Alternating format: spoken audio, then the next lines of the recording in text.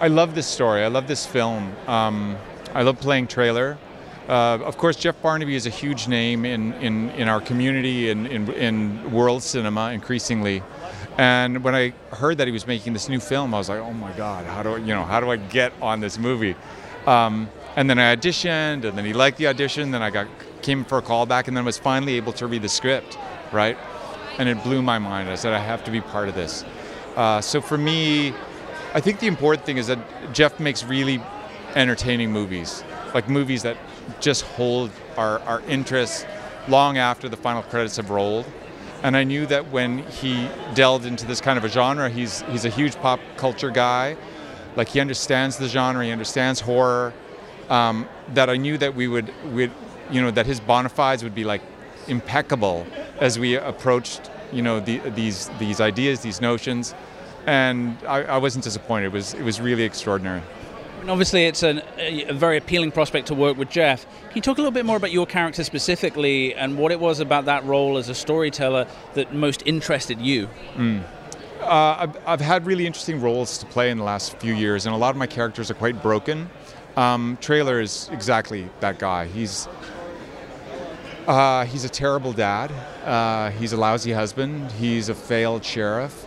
It actually takes the end of the world for him to figure out how to be a better person. So I think with Jeff helping shape my performance and my own work, it's a character I haven't played before, and I'm really excited about it. I'm curious what you think this film has to say about identity and survival, because those seem to be both quite powerful themes throughout. Yeah. For me, I think the zombie genre is really, it's apropos to our whole experience, right? Because as Indigenous people, we've already survived an apocalypse. We've survived the colonial apocalypse. It decimated our communities. It erased our language. It nearly erased us. So when we talk about survival, and that's the primary idea with these films. Like, how do we survive? How do we escape one horrible moment to the next?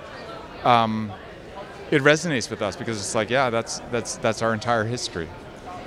I mean, obviously, a powerful metaphor there, no doubt. I'm curious, when you look back on the experience of making this film, is there one memory that's most precious to you? Is there a moment where you smile the most when you think back on it? It's the community of actors that I worked with. These are extraordinary and incredibly talented performers, and some of them I've worked with for the first time, and I'm so delighted by that memory, by that chance to work with them all. I play the role of Joss. She is this incredible Indigenous woman. She represents so many Indigenous women I know. She's a single mom, she's a nurse, she's a survivor, and she works magic every day. I am just beyond honored to play this role, and I tried my best to emulate all of these beautiful Indigenous women that I know. Can you talk about just the concept as a whole of this film and what it is about that story that resonated most with you as a storyteller? Gosh, well, I've been watching Jeff Barnaby's work for a very long time. I myself, as a director, have been very inspired by his work. I think that he's laid some very important groundwork for other Indigenous filmmakers. He is visionary, he is political, he is stubborn in the best way, and so working with Jeff was incredible. And the film itself really takes the colonial narrative, it takes the zombie genre and melds them together in this beautifully subversive, wildly entertaining world that he builds. And I really hope Canadian audiences come and see this film, because I think it's really important. What does it mean for you to be here at TIFF and at Midnight Madness? Wow, it doesn't even feel real. Actually, it's very surreal to be part of something so groundbreaking and world changing. I think for me, like, when you first read a script, it's kind of hard to grasp the whole outer view of things. So for me, it was just talking to Jeff and talking about his history and growing up, and also talking about other filmmakers that we loved. Mostly just Jeff as a director is what attracted me to it. And obviously, the finished results are here at TIFF. What does it mean for you to be a part of this festival, showcasing the film on this platform? It's really crazy. I'm just It's just surreal. I've never done anything like this before, so I'm just really happy to be here and support everyone. And I think obviously this is a film that works on a lot of different levels, has a lot of different themes to it. Can you talk a little bit about what you're most hoping overall an audience takes away from the film? I think just because Indigenous history is so kind of bleak and excruciating, I'm really happy that there's a kind of refreshing film that really shows things in a different, maybe more colorful way, really in your face. And so I'm hoping the audience can just maybe look at things a bit differently than they've maybe thought about things before. I'm curious, did the process of making this film and dealing with the subject, did it change your perspective on those issues? Did it make you rethink anything that you previously... Not rethink, but just I feel like, at least in my high school system, I didn't really learn anything. And I'm white, I don't have any history with this, so I think just being around all the other actors and the producers and everyone, it was just constant learning, I just stayed quiet a lot and listened. It was really, really good for me, yeah. Talking about being around other people, when you look back at your time on set, is there one memory that makes you smile the most? Oh my God. Not one memory, there are so many. Probably Stonehorse, who plays my Forrest's grandfather. He's crazy in the best way. Him just like making jokes the whole time, that was all the memories with him. I'm just crying laughing, so probably that. My character is basically, in Mi'kmaq language, called Gishigu, which means old man. And I think unfortunately, a lot of my life was like his life in the movie, which is a horror story for a lot of it. But he manages somehow to become a human being through this whole thing. But at the same time, he understands that it's a cold war, blood, no mercy. And that's just the way it has to be sometimes. And unfortunately, when a lot of those very terrible, traumatic things happen to you in your life, you bury your emotions so deep that you never get them back again. Believe me, that happens. And hopefully, when I was living this vicarious existence with Gishigu during this film, that I was able to communicate, you've got to let that river flow. And sometimes you have to stop it. And life, is, unfortunately, in a lot of places, is life and death. Your decisions have to be life and death. But at the same time, there's that compassion because no matter what happened there, this is still home. Which is why towards the end of the movie, Gishigu is not going to leave. This is where it's going to end. And it's ironic because how many of us ever had the chance in their life to say, here's where I'm going to die. This is where it's going to end. And I think hopefully that translated in the movie.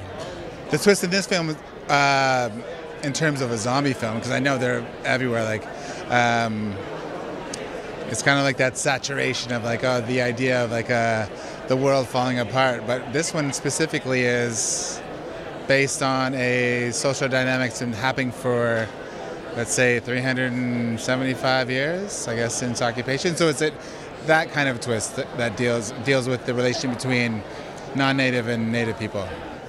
You talk about the balance of tone in this film, because obviously, there's lots of different levels. There's horror, there's symbolism, there's, real world reflection. Can you talk a little bit about what people can expect from the film overall? Well, I've read the scripts and we shot the scenes. I haven't seen the full movie at all. I've seen 11 seconds of my own personal additional recordings, but that's a really great question in terms of how this is going to come out, because we always know that anything can happen from performance to actual what we see on the screen. So looking forward myself. As are we. Can you tell us just a little bit more about your character, where he fits into proceedings overall? My character Bumper is kind of he's the force. He's the force that's within this group of people who are trying to survive during this plague that's happening. But he's also kind of